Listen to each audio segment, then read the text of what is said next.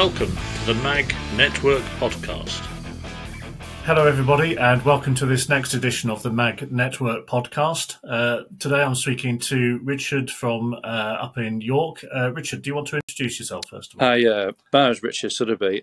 I'm branch rep. I'm political rep for York Motorcycle Action Group.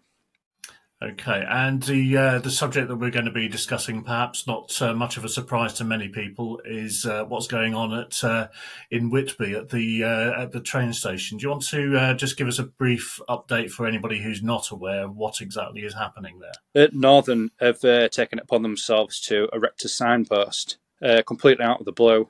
They've given no communication to anybody, including businesses. There's been no prior warnings.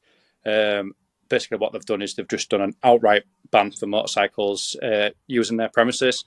So that means they can't even use any bays. It includes people wanting to use the train as well. It's all come about. I think it's been more because they take up car spaces and they do park on the footpath, but it's been unchallenged for many years. And then all of a sudden, they've just stuck this signpost up and discriminate. So, cycles. When did you first become aware of this sign going up? How long has it been there? I was first made aware of it on the 1st of December. I was made aware. I had a picture sent to me from somebody over in the area saying, "Did you know anything about this?" And I didn't. And as soon as I was aware of it, I jumped straight on it. I sent an email straight away to enquiries at Northern. And still to this date, what are we on? Is it the 12th today? I think it is. 12th today, yeah. Still haven't had a reply. I sent them another email yesterday with a little bit more of an ultimatum. Still haven't had a reply.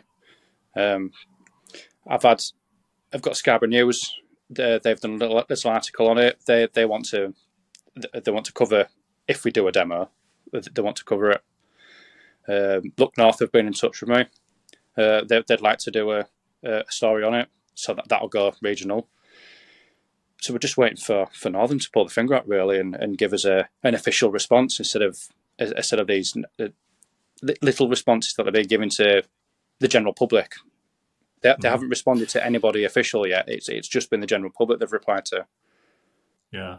So, I mean, obviously, from what I've seen, there's been a few people who've received what seems like a template email response when they have tried contacting them. You've obviously not received anything different to that. I've had absolutely. And obviously, this affects the Whistle Stop Cafe that's in the on the premises, if you like, where there's a bike night held on a regular basis. Have you been in touch with them? Yes, I have. I was in touch with them straight away. I spoke to one of the co-owners, the lady, she's called Gemma. She's very concerned. She feels that they're going to lose 50% of the trade, which would be quite damaging. And Northern they don't seem to care.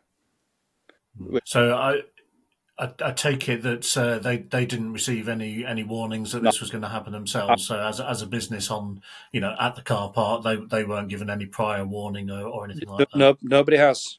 There hasn't been, and even the staff going out and telling people, "Can you move your bike, please?" Or "Can you not park there?" Or "Can you leave? Can you leave the grounds, please?" There's been absolutely nothing. All they've done is just taken a lazy approach to police in the area just by sticking a sign up. Mm-hmm. Yeah. So, do you know, is this, obviously there's a threat there of fines. Do you know if this is in place at the moment, how they are actually going to go about enforcing it? Has there been any news of anybody getting a fine? No, I think news has got about, and I think people, they don't want to get a fine. So, as far as I'm aware, I don't think anybody's been. Mm-hmm. Okay, so... obviously, you've contacted the local press. They're interested in what's going on. There's been no formal responses. What's your plans? I mean, I think you've mentioned that potentially there'll be a demonstration. Yes. Have you got a date for that as yet, or is that something that's not yet being organised? We haven't come up with a date yet. I'm going to escalate it a little further first. I've already been in contact with Councillor King Duncan. He's a Conservative.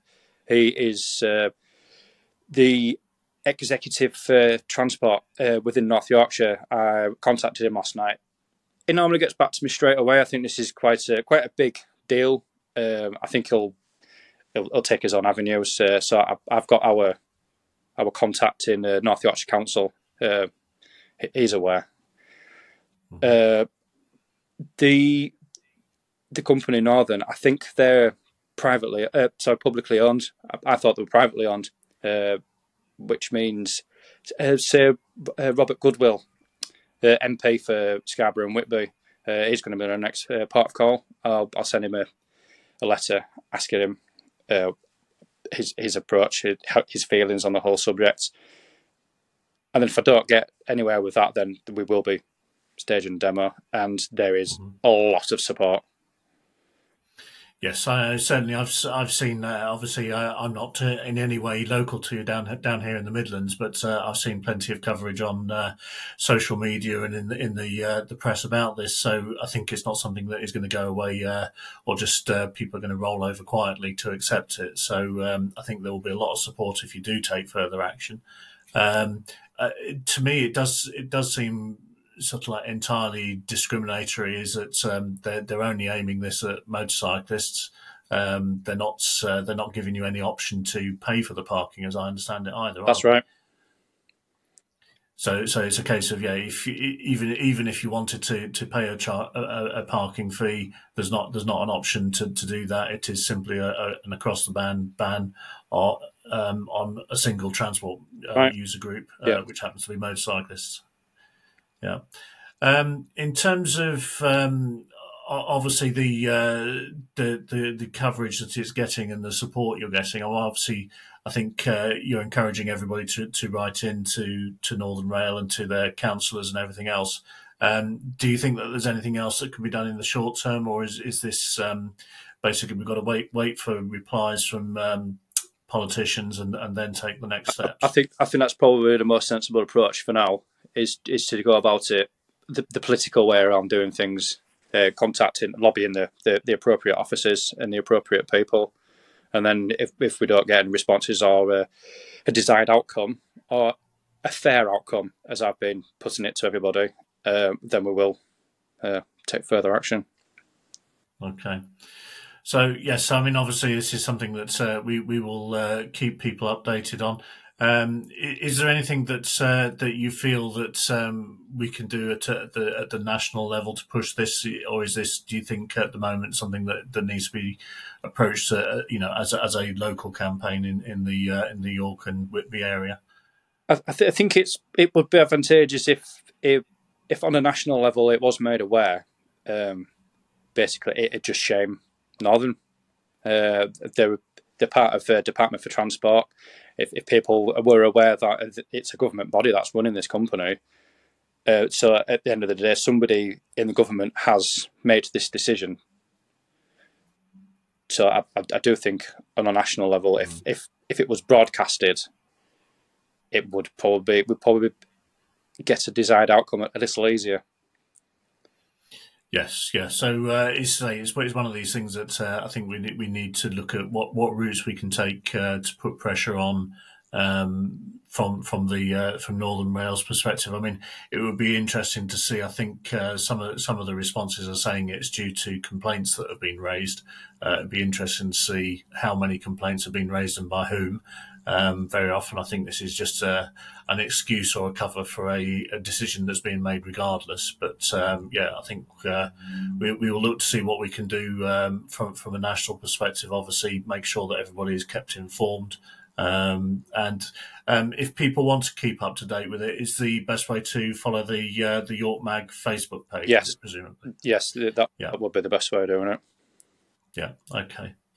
All right. Well, that's great. Well, thanks for your time for speaking to me, and we'll obviously keep everybody abreast of any developments. But the first port of call is obviously the York Mag Facebook page, which I assume is relatively easy for people to find if they haven't already.